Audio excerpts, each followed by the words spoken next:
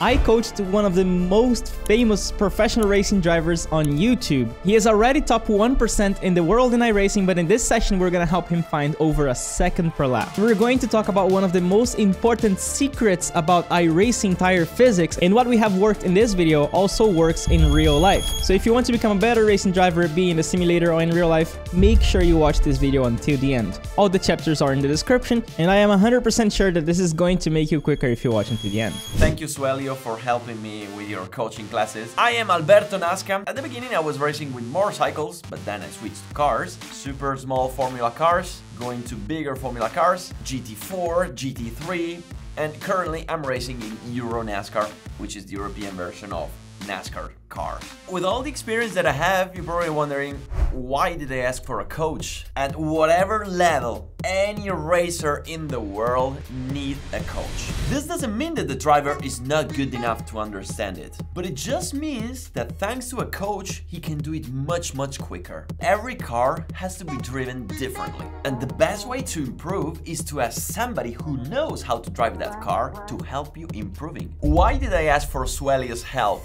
Well, the thing is, I've been driving iRacing for like 4 years, and with some cars I was pretty fast. While with some other cars, especially GT4 and GT3s, I was constantly driving 1 second slower than the pros. And I couldn't figure out why. I was taking exactly what I do in real life, replicating it into iRacing, and it just wasn't working. I could have kept trying for 10 years without finding the solution, and the only way I could fix this issue was thanks to Suellio. I was constantly struggling with the understeer, and I didn't understand where it was coming from. The only way to understand the source of that understeer was to understand the tire model, thanks to Suellio lessons. In motorsports, whether we're talking about real racing or virtual racing, you always need an engineer or a coach that explains you how to drive that car. And by just doing one class with Suellio and watching all his courses, I finally found the secrets to make the car work, and I finally started to improve. And I tried different coaches. I can tell you that Suellio was the first one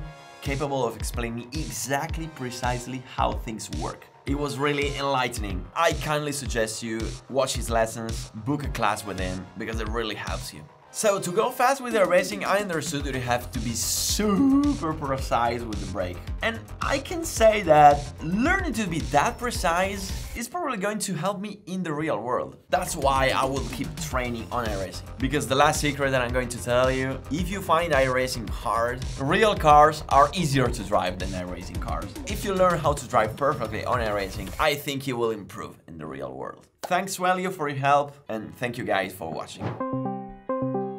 How are you, man? I'm depressed because I'm too slow on the GT3 and I don't understand why. In iRacing, you mean? Yeah, I mean, in every other simulator, I'm fast. On iRacing, I'm not. Today I watched like 20 of your videos on the course, the big progress I did today. I've been racing for like 5 years in iRacing and I'm still slow. I can't get higher than 4.5k iRating. Yeah, I mean, sometimes it's just a lack of understanding of a specific behavior of that specific simulator that as soon as you unlock it, then you develop a whole new set of muscular memory that will make you drive like a 7K or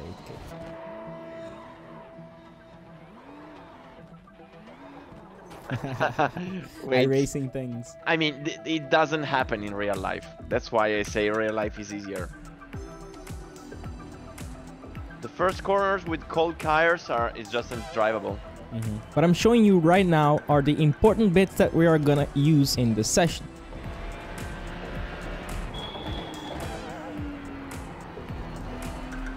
The understeer is... okay. If you want, as always, you can leave a comment with what you think he should improve, and then you can edit your comment after the session. This is a learning technique, and if you do it, you're going to retain a lot more what you learned in the session in the future. For example, what do you think he could do better in this sector?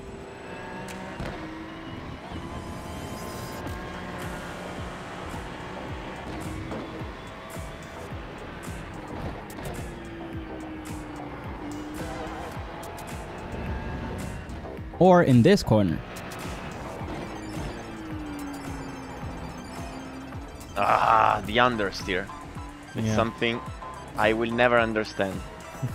The worst thing that can happen to a race driver in terms of emotional feelings is to not know what they are doing wrong and why the car is understeering too much, for example. Why I'm so slow? Why?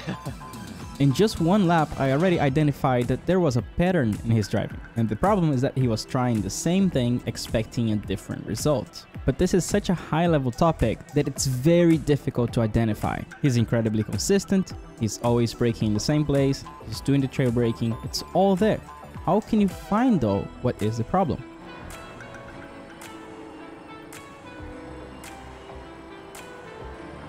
Why the understeer? I will never understand. Why? Yeah, on the exit of the carousel, if you go a little bit wide, you get an off-camber part, and then it never goes back to grip. Okay, I know exactly how to help you, man. Thank with you. iRacing. Here, and this is gonna be an iRacing secret that can be applicable to some specific tires in real life. It's all about tire surface temperature. This is the secret of iRacing. If you know how to handle this, then you find seconds per lap. Literally. Okay, but if I'm slow since the first lap, I mean, it's not that I'm slow during the race. I'm slow immediately. Oh, no. There are 3 ways we can affect the grip of the tire based on temperature. There is the short term. The way you handle the tires affects the same corner. For example, in short term, what you do on the entry will affect how much grip you have mid-corner, and that will affect how much grip you have late in the exit. Doesn't exist in real life, the short term, or yes? In some specific tires, yes. For example, do you remember Fernando Alonso? So his driving approach was turning in very fast initially. Yeah. To cause understeer, which will heat up the tires and then give better grip mid-corner. So mid-corner, he would have a lot more grip. What he would do, turn a lot on this area here, which I call early entry. And then the car would heat up. Yeah. Fernando Alonso, yes. And then here, the temperature generated in this area, just a few fractions of a second after, would make the front bite, and the car would have a lot of grip here, and then he would be able to get the car to point and get a better exit. So that's a short term, and that exists in iRacing. Now, short term, you can have 2 effects. Scrub generating more grip and more heat, which is the Fernando Alonso example. But you can also have scrub meaning more heat and less grip. Yeah. Some tire compounds have less grip when the tire surface temperature goes up. It's not just that, there's more. In iRacing, we have kind of some types of temperature. The temperature on the surface, on the surface level, but we also have the temperature deeper. When there is a big difference between the temperature on the inside and the temperature on the outside, scrubbing the tires on the outside makes your grip disappear. This is why you spun exiting the pits, because this was cold. You had very cold inside temperature, but you got wheel spin, which heated up a lot the outside of the tire and created a big difference between the outside layer and the inside layer. And then because of that, you had no grip, absolutely no grip. Okay. When you have hotter tires on the inside, then that effect still exists, but a lot more forgivable. Even in hot tires in optimal temperatures, overheating or scrubbing the tires will make the car have less grip later, deeper into the corner. So we can create a graph of temperature. Say we have the front tires in blue heating up as you turn in, and the rear tires in purple. So let's say you start braking, it already goes a little bit up, because when under braking, it's already overheating the tires a little bit, right? Then you start turning, but let's say you turn in way too fast with the steering. What happens is you generate more surface temperature on the front tires and not that much on the rears, right? So what happens is now the front tires are getting more temperature and less grip. And the problem is, because of that, you get into a snowball effect where it keeps getting worse. So if you get understeer a little bit on the beginning, you're most likely gonna continue to understeer until the rest of the corner. And the opposite is also true. Let's say you start turning in, you downshift very aggressively the car, you turn in just a little bit, and the car starts oversteering. So this happens. Now you're overheating the rear tires in purple, and then the car now wants to continue to oversteer all the way into the rest of the corner. This is a graph of temperature, just temperature. Now, what happened with you on exiting the pits is you had like the front here, but then you got wheel spin, so like, and then here you are now with a car that has absolutely no grip in the rears. So you got even more wheel spin, and then because this is higher, there's even less grip, and then you simply spun. This is a generic example, but now let's compare the difference between a tire that is cold versus a tire that is up to temperature. So on the out lap, this effect of understeering a little bit, making the car getting to the snowball effect is amplified. So on cold tires, you get this. Just if you understeer just a little bit, you already get the difference higher, right? So you get into a huge understeer right away in the out lap or in the first lap in cold tires. Like if you're starting the race, the tires are very sensitive to this scrub difference. So the solution to do well in iRacing in cold tires is to manage your scrubs so you don't have too much, so you don't slide too much the tires to not overheat the surface. The more you maintain that, the more you take care of the tires and you overdrive less, the more grip the car is going to have on that out lap as the core temperature goes up. Okay, but this is just for... So now we're talking about short term, so same corner. So we don't care about the out lap. Or the mistake I'm doing in the out lap then affects the rest of the stint. Let's say this is one lap. It goes up, then down in the straight. Then up, then down in the straight. Then up, then down in the straight. Then up, then down in the straight. And then your core temperature goes up like this.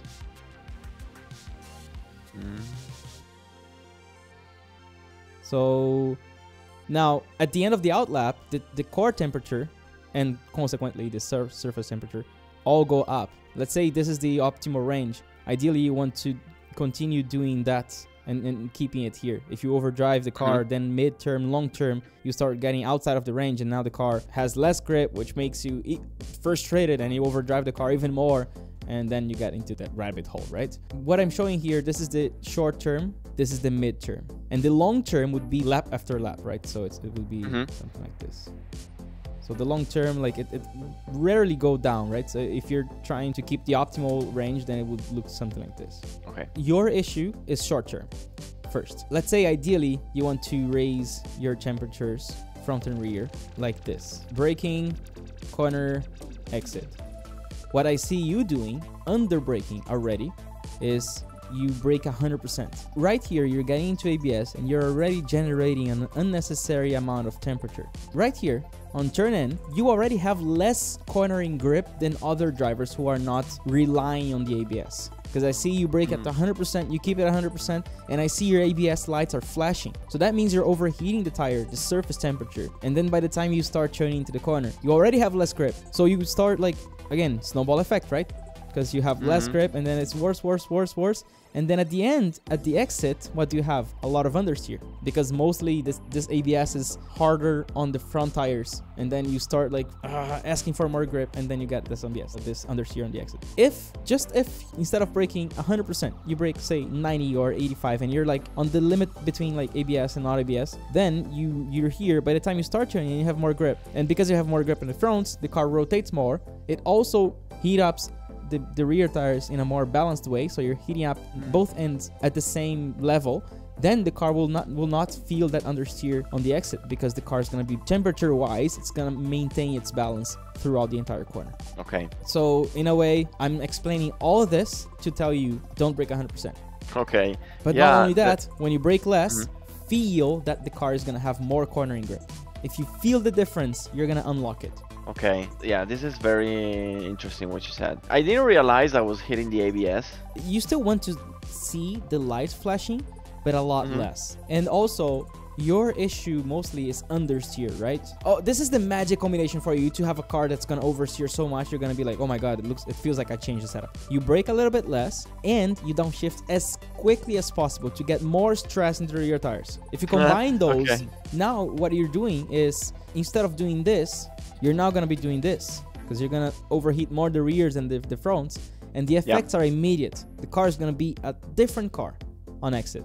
Even mid corner is already going to behave like the opposite way, just because you're going to, instead of doing this and then downshifting, say here, instead do this, and then you downshift here. So a little bit less brakes and a little bit earlier downshift, totally different balance. It's gonna feel like it's a different setup. Let's try it. Sorry for the coach intonation. I get excited. No, that's cool. That's cool. You're really good at coaching. That's super clear. Thanks, man. Now let's try. Even on cold tires, you might already feel this effect. Brake 85%, 90%, not 100, and downshift very, very, very quickly. See if you can get some oversteer into the next corner.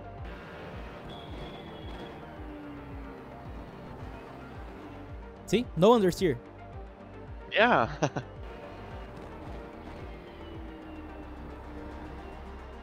Nice. Less understeer. What the hell? Yep.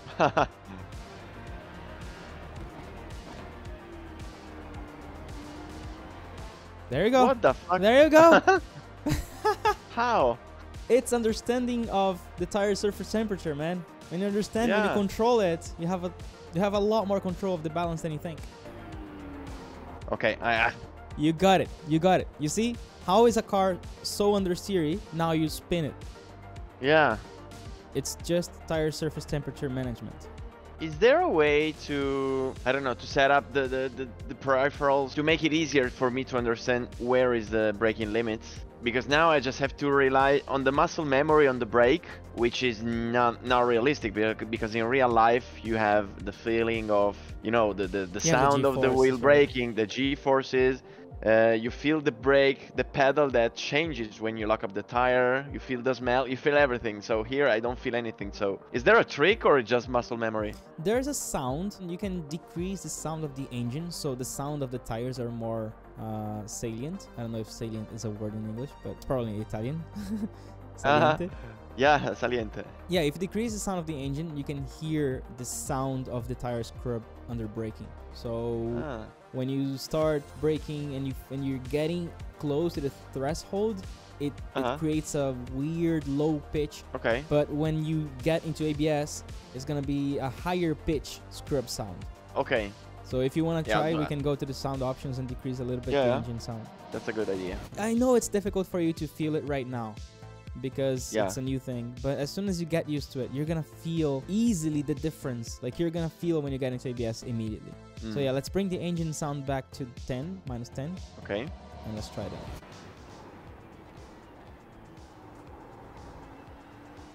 Nice. Whoa. There you go. You found it, man. That's it. What the fuck? Turned in too early.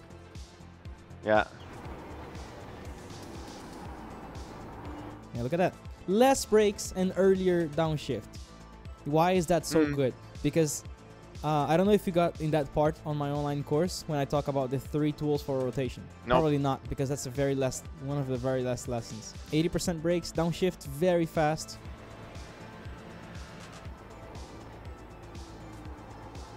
I don't shift it too fast, I think. I lost the rear. Yeah, that's good. That's good, because now we found a totally opposite effect. I wanted you to lose the rear, actually, just so you can see clearly the effect. Brake 50%, downshift fast here. Oh, I could have brake later. Exactly. Okay, let's talk about this corner. So, what's the difference between Chevy corner, the one where you said I could brake later, and this corner before the carousel, the left-hander that it just went wide? What is the biggest difference between them? The compression. Exactly. So that means to reach ABS on the Chevy corner, you can brake 50%. That's already enough. If you brake 100, then you get into ABS and you overheat the tires, which you were actually braking 100% on the first laps of the session. The other corner, the left-hander, is a braking under a heavy compression. So in that case, that's an exception. You can actually brake 95, maybe 100%, because there is more mechanical grip there for you to use without hitting ABS and overheating the tires.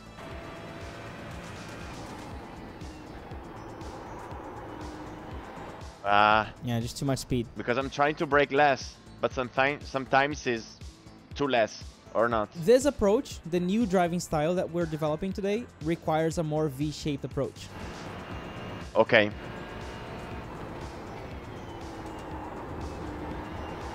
So you do have to turn in a blink of an eye earlier everywhere. Okay.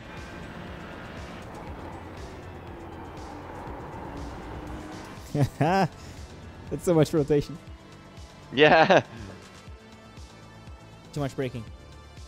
Because this is a crest. You're braking under a crest. So if you brake too much there with the car falling, same thing here. Yeah, that's enough. You see? Too much brake here. No, that was good. 50% is good. Brake 100% here now. See? It's enough. It's good. You braked a lot there.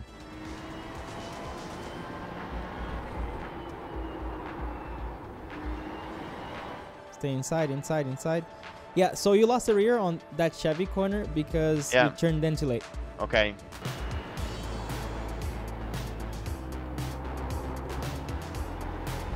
I lost the rear. Yep, that's good. That's good. You have to get used to the new driving style now.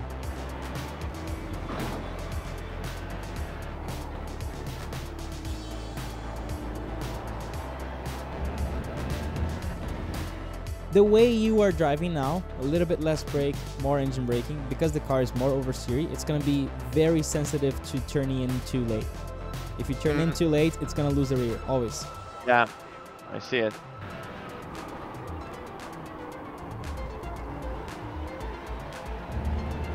Too slow? Yeah, you braked 100%. So if you brake 100%, like initially ABS, overheat, less cornering grip. It's like, as soon as I saw you getting to 100%, I was like, oh, the Delta is not going green this time.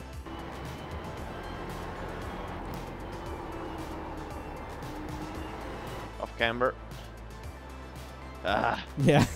Now you know. You don't take it back anymore. Now you know, yeah.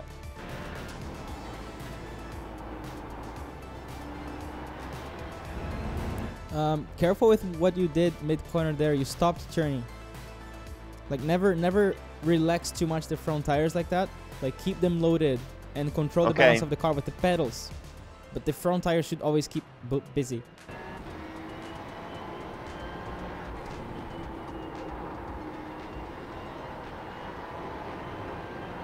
Look at how much grip you have if you stay on the inside.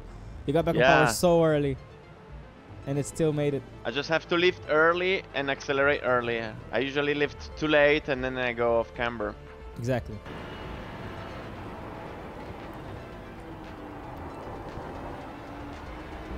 Wow. Nice. Very neutral balance there.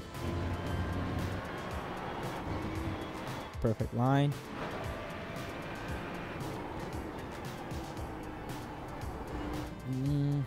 A little bit under the limit on this last corner. You have to chase that neutral steer where the car is like floating. I know 100% like you can definitely do that in real life, but it's difficult to find this in iRacing. Woo! Too much brake. Yeah, as soon as you feel that the car is oversteering, drop the brakes more quickly. Release the brakes according to how much the car is rotating. Too much brakes. Understeer, you see? Yeah.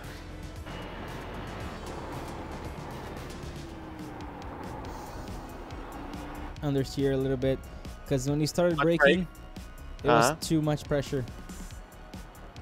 Okay.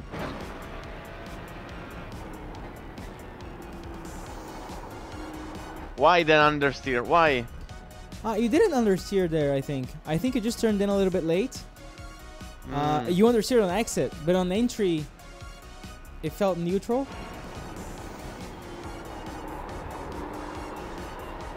Too much rotation. Nice drift.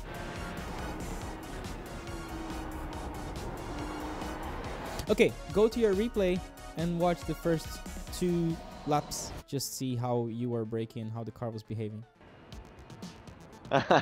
What the fuck?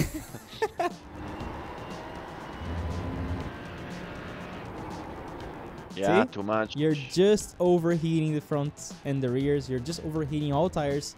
And by the time you turn in, there's no grip. Now, you're going to see the next corner is a crest under braking. The car should be light. You should brake a lot less, right? Let's see how much you brake. Roll. Exactly. Now the next corner is a even bigger crest, so you should brake 50% here. What? I did 100. Exactly. Okay. So before we started like talking about the tire surface temperature, you were braking 100% in absolutely every corner. Now you go to your best lap, lap 10, which is not supposed to be the best lap because it's the fifth. If you drive again, the second lap is going to be the fastest. See? Wow. A lot more rotation. You can see how the car rotates a lot more. There are some more things to fix, of course, but overall, this is a lot better. Look at how the car points. See? Yeah. Just because you're not braking 100%. Much better. And the car just points. Initially, it pointed a lot. We still got a little bit of understeer mid-corner. That's a different topic because you're still not used to the driving style. But the car's alive now, and we did not change the setup at all. Exactly. Wow. Probably that's why I was going faster with the GTE cars instead of the GT3 on iRacing, because there you don't have the ABS, so I was forced to brake less.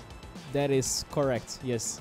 Yes. Exactly. Wow. There's more. We basically talked about the braking zone affecting the grip mid-corner. We couldn't talk about what you do with the new driving style mid-corner, because that would be another session. Because, I mean, we're talking about very complicated high-level things here. You need to get used to that for like a week driving a lot. And then you would see the very subtle effects and consequences and what things you would need to change mid-corner. Just a small change, totally different car. Yeah, absolutely. And that alone, this secret here is worth over 1,000 iRating, maybe 1,500 if you really do well with it. Yeah, definitely. Because we're talking about maybe a tenth per corner. How much per that is per lap? Yeah, I mean, I'm paying 2 seconds from the pole. Now it means staying below 1 second. Yeah, exactly. Which is a big deal. What do you suggest? To just train on this for like a week and then I'm going? I wanted to be fully aware of the short-term effects of the tire surface temperature, and what you do with the corner on entry affects the amount of grip the car has mid-corner and consequently exit. Just braking last, just not abusing the ABS is already gonna give you so many ideas and so many things to think about. Just being aware of that is your homework. And finishing the course, of course, because now that you feel this, definitely. When you watch the last lessons, everything is going to make sense. That's something that if you didn't explain me, I could never understand it, because it doesn't exist in real life, this thing. Maybe it exists, but it's not worth 2 seconds per lap. Yeah, it's exactly. It's just too much. 2 seconds per lap is too much. I mean, I remember when I was testing a new tire in the GT86 for an endurance event, and one of the coaches said, yeah, this tire, it feels like if you take care of the entry, then it has more grip mid-corner, but if you abuse the entry, it's gonna understeer mid-corner.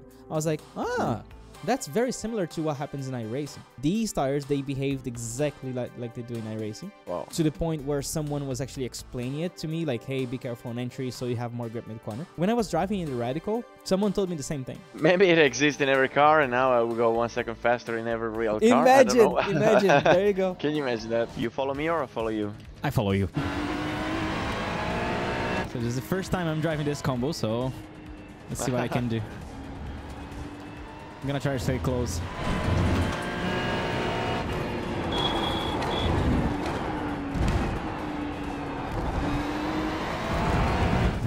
This car is fun. Yeah.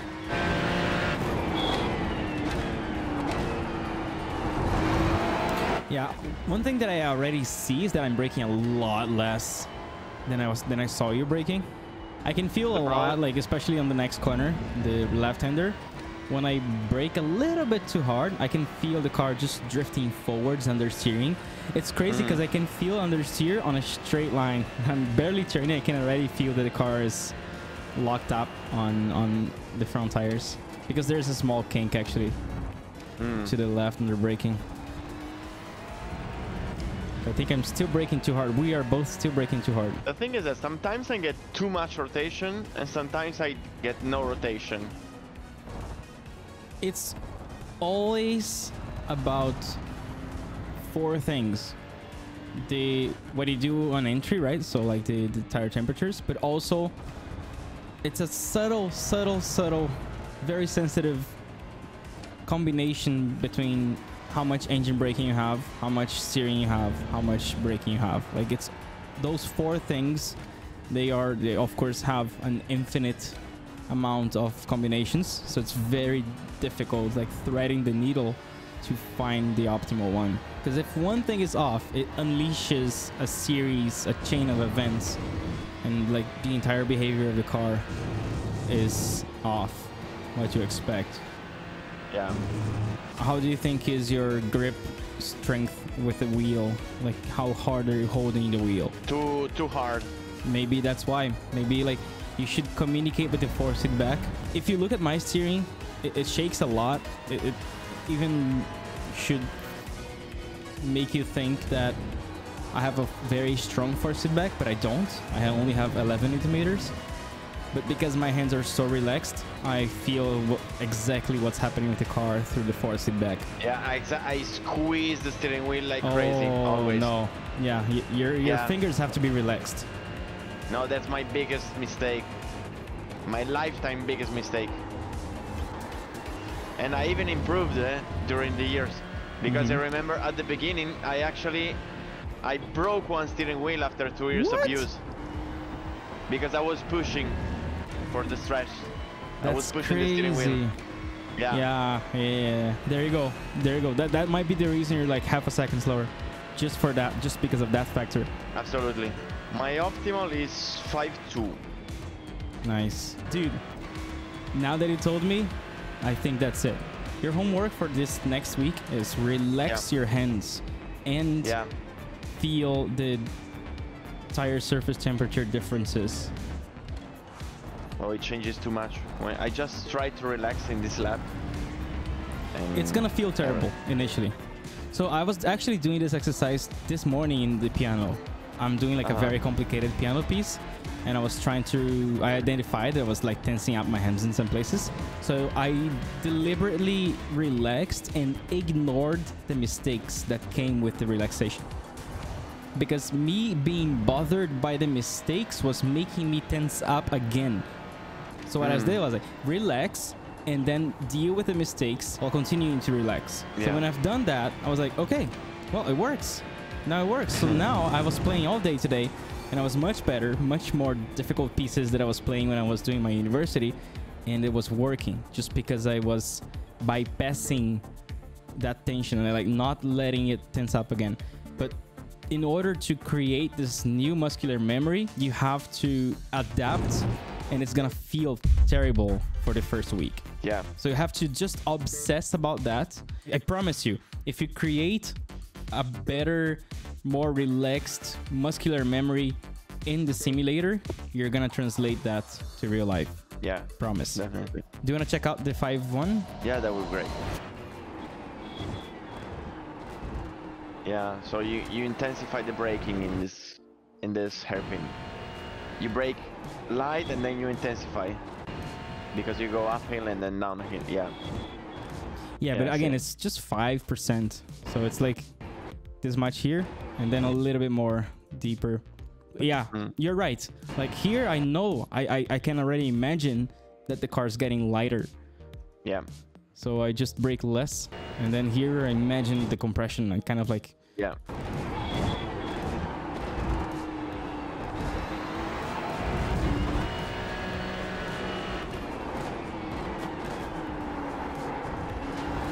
Okay, so here, see, when I realized the car was losing it, I immediately dropped the brakes to 0 and started coasting.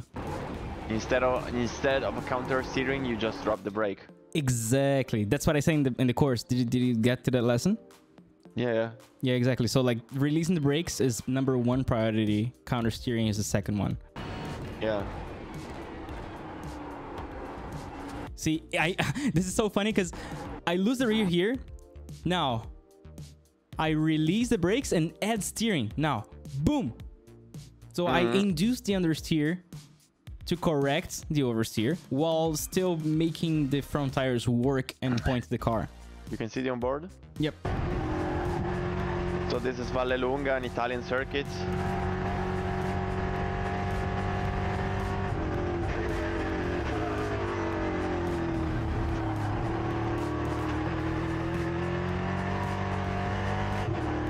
See that you can really use the brake and the steer to rotate the car. That was not clean, but It was fast actually. With these kind of cars, when you lose the rear, you counter steer a bit and use the counter steer to keep the car rotating. You don't do it with iRacing with the GT3. I mean, you will always have to counter steer a little bit. So it's just a proportion of how much of the slide is being corrected by the weight transfer and how much is being corrected by the steering. To some extent, the proportion is much more aggressive in iRacing towards just releasing the brakes is going to be enough. In real life, and depending on the car, that's not enough. If you just release the brakes, the car is going to continue to oversteer and you have to counter steer. So it's probably like a matter of how much of each tool you have to use. But I'm saying that and dude, my biggest problem in real life, I'm afraid of oversteering. You will see my driving, it's perfect. When I say perfect, I say slow, 2 under the limit all the time. Look at how much I counter steer with these cars.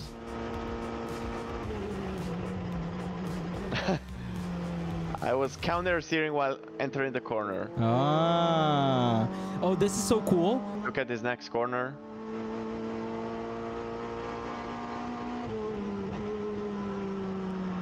Nice. That's so cool. Is that Mugello?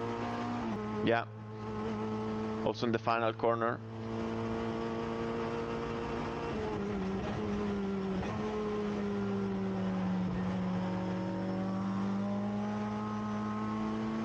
Oof. Okay, so let's go to the race. Rolling start. Yeah.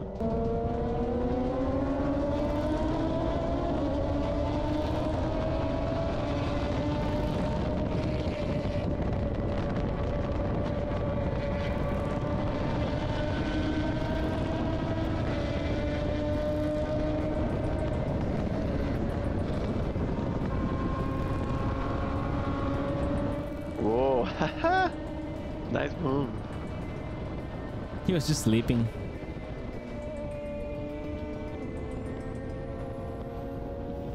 It's crazy because of the GoPro, you can hear more the car ahead than my own car. Yeah. Usually I put 2 cameras, one close to the exhaust, so it records the best possible audio, and then I mix them. Oh, nice. You see, you won't see any correction. You saw this? Yeah. But that was not a correction. That was just like it was just me correcting the line. Yeah, I think he probably shouldn't have corrected it.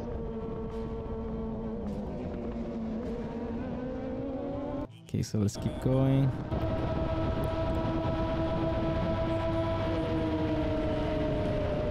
Pussy. Yeah, I mean, it's normal. This was my first race, the second day ever in this car. What do you expect? Dude, the most scary thing ever is doing this corner flat here. Wait, here, this flat. Whoa. And then the next corner also flat. Blind. Look at this. Whoa. This was not flat. I lifted. But can you? Yeah, you can do it flat. Yeah. Yeah, you can do it flat easy. This one here, I'm not trusting the downforce.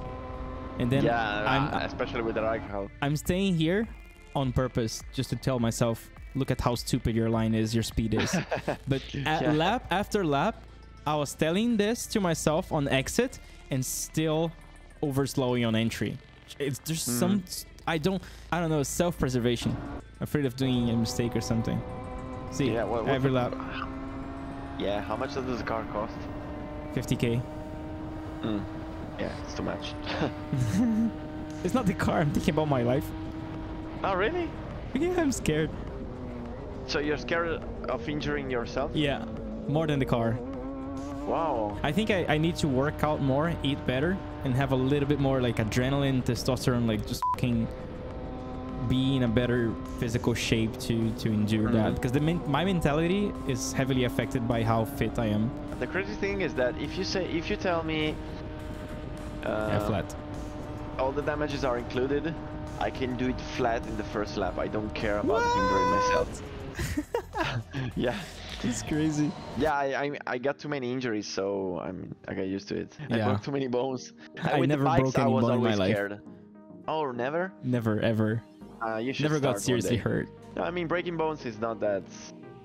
the joints are worse. I never crashed.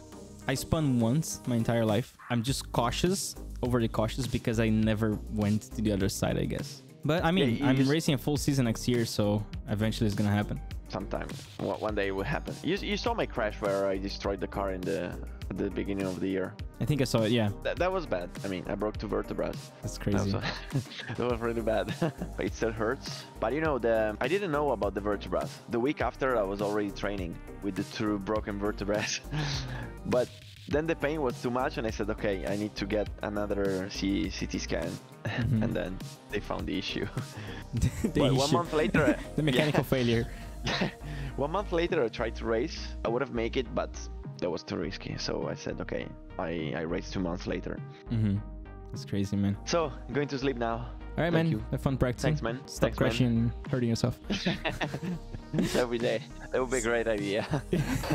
See you, man. Thank you. Bye-bye. The biggest danger in motorsport and in any domain really is to create bad habits. Bad habits is like teaching your muscles how to do the wrong thing. And from there, fixing that wrong habit takes 5 times longer than if you just develop the right thing right away. So if you're getting advanced and you're hitting a plateau, it's probably because you developed some small bad habits that can be fixed if you look into it properly. This course is structured. I have taken years of notes doing over 2,000 coaching sessions, understanding what are the patterns of the driving technique when you start developing them. So the order of the lessons are actually very well thought, and you have to take them in order and make sure that you're ticking all those boxes before you move on to the next one. This course is going to make you faster in a month than you would without it in over a year. And there's a big chance it will make you faster than you would ever be because of the bad habits that we talked about. It's very easy to get in a plateau and never improve after that if you don't know exactly what is the problem. So here's my promise to you. If you don't improve, you get your money back. No questions asked at all. You just tell me, hey, I want my money back. I will give you your money back right away. As soon as I read your message, refund, because that's how much I trust my work. And we've been doing this guarantee for years, and all we get is positive reviews and people wanting more. So I trust my work. You should give it a try. If you want your money back, you literally don't have to justify anything. Remember, if you have any question, just send me a message on Instagram or Discord or wherever you find me. And make sure you join the Discord community and chat with the current students. Ask them, is it worth it? Should I get it? They will definitely help you. Our community is so active, it's insane. I got to a point where the Discord is alive on its own. I don't have to manage it anymore because people are just there helping each other and getting faster and faster and faster. If you're thinking about joining the family, don't hesitate. We have the most welcoming sim racing community in the planet, and the doors are open for you.